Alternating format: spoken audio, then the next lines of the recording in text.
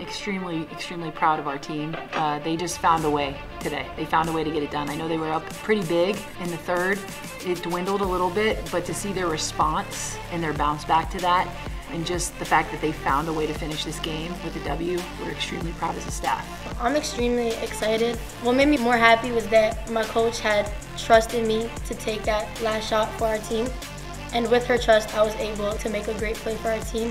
I think collectively as a whole, each and every single person on our team contributed to our win today, and that's what helped us finish through till the end. We just really focus on where we are. So that's something that we've done from day one, is where are we currently and how do we make incremental progress. So we're very present and intentional in being present and creating that environment in practice. So I don't think there's any huge jumps that we need to make in order to prepare for Detroit. I think we do what we do, just like we've been doing every single day. We get back to work with the fundamentals on both sides of the ball, clean some things up from today.